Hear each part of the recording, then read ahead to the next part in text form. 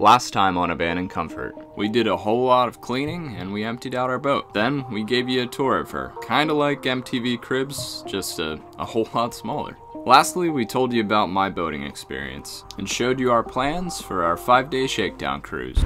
So at the beginning of our series, we said that we'd be making a ton of mistakes. So this episode is full of them. To make it more fun for us to relive these tough learning experiences, we'll be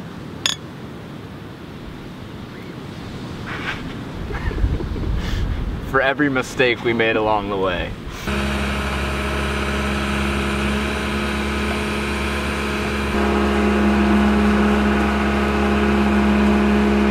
So the splash went extremely well.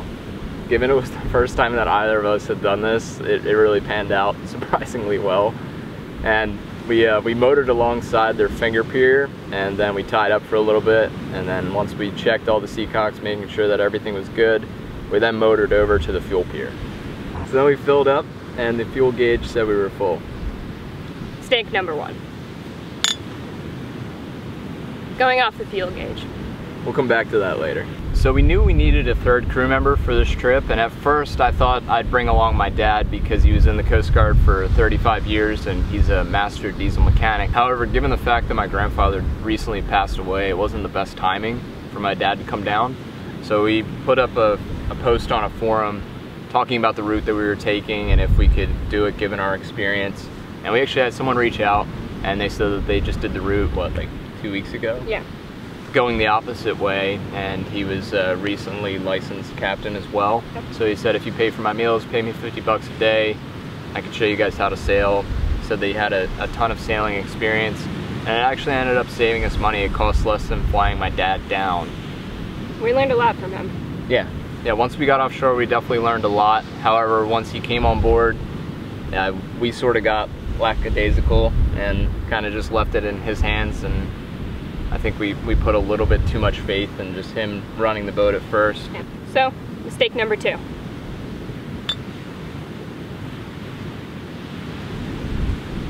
Lack of communication. Who's really in charge? So a couple people reached out to us and said that we wouldn't make it under the railroad bridge, which is the lowest bridge for the Okeechobee waterway. And the previous owner said that we could make it, and we trusted Jim, and it worked out in our favor. Mistake number 3. Not knowing our exact vertical clearance.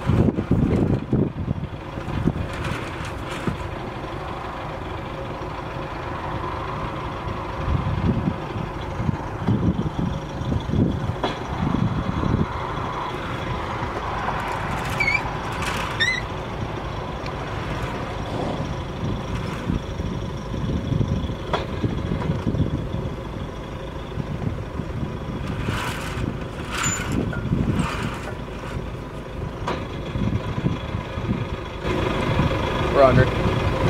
It's just stuck on the antenna. Yep.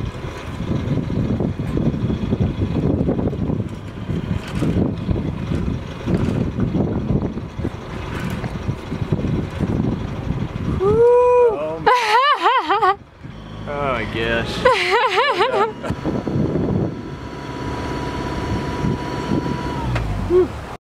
So the first lock we got to was my Eck lock, and we cleared it just fine.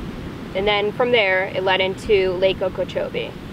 The wind was coming from the south, and before we left, we told the captain that we wanted to sail as much as possible. This was one of the main reasons we hired him. So these next few are gonna be kind of tough to relive, so probably gonna need another beer for this one.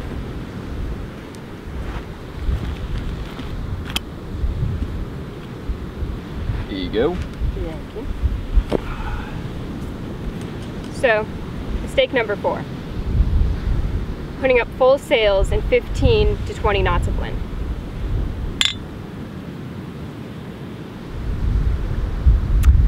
Mistake number 5, ripping the sacrificial leech on our head sail.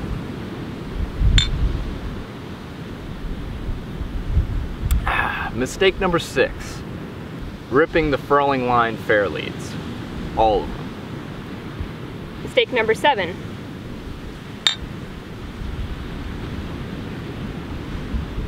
heeling so far over to the port side that we found out that our port lights leak. A lot. Mistake number 8, not knowing what that loud beeping sound is. Mistake number 9, sending Kelsey down below to keep the boat from sinking. Yep, that was the high water alarm.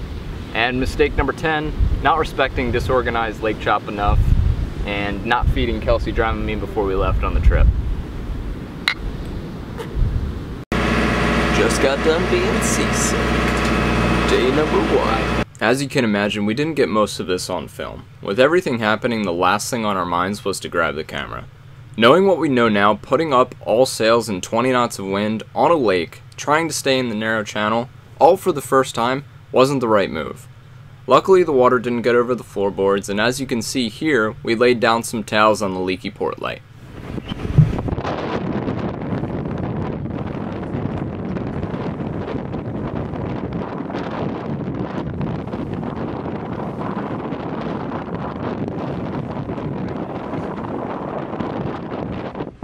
So we pulled down the head sail to replace it with one of our smaller jibs once we got through the lake.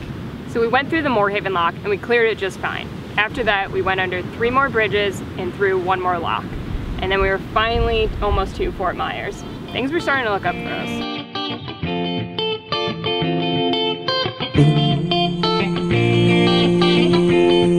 I know. Back to the place you know. Well, all you have to do is come this way. Back the way you go. And I just gonna let you know that I'ma be here and do my thing. That's just the way I know. Come on. Got an addiction.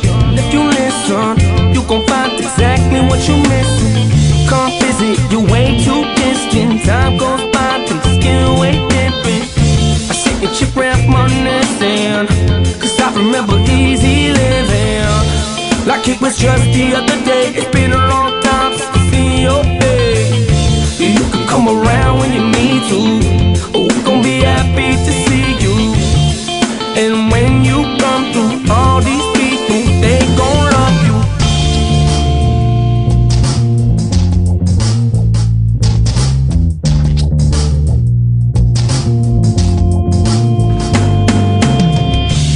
Into most this shit, I can't read what my soul can't get. I look hard, you'll notice it. It's when I hold my grip, I lay low and sit. I try hard, but I can't resist. A quiet place where the candles lit, and I ain't gotta hear a channel switch, but I know that it couldn't go down like this. Back to the place you know. Well, all you had to do is come this way, but back the way you go. And I'm just gonna let you know that I'ma be here and do my thing. That's the way I know. But I ain't got a feeling you're not listening. You would be right here so quickly. It's cause I know our history. I know. But I got a lot to say, and if you come my way, I don't think everything and anything gets out my day. Got a lot to do, got a lot to lose. Better get up on this microphone, I can talk to you, yeah. You can come around when you need to. We're gonna be happy to see you. And when you come through, all these people, they gon' love you.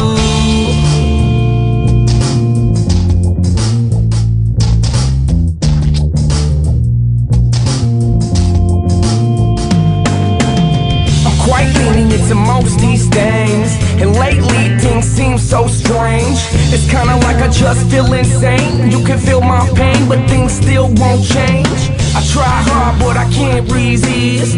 It's when you put me in a mood like this, and I know that you'll be missed, but I'm gon' quit. I'm sick of all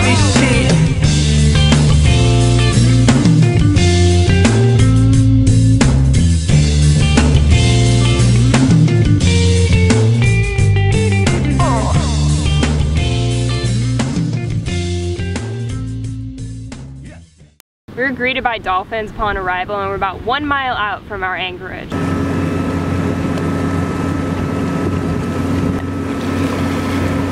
And remember mistake number 1? Trusting the fuel gauge? Yeah.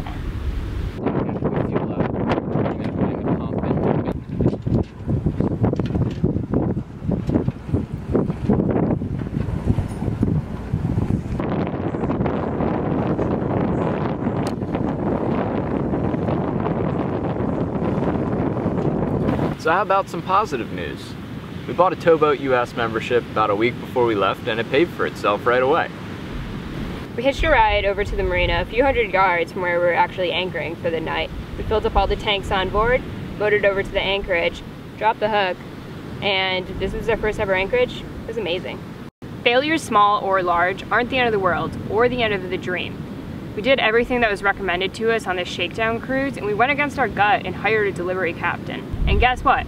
Things still went wrong. Who knows what would happen if we did it on our own?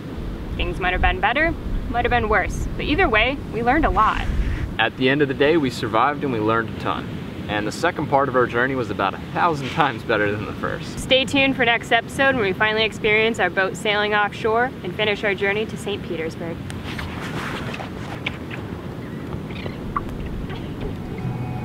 What good is living the life you've been given if all you do is standing in place? I'm on a river that winds on forever, follow till I get where I'm going. Maybe I'm heading to die, but I'm still gonna try. I guess I'm going alone. And guess what? Shit still went wrong. Should I not say shit? That works. Alright. Just broke. Oh my god. Well, gotta back up.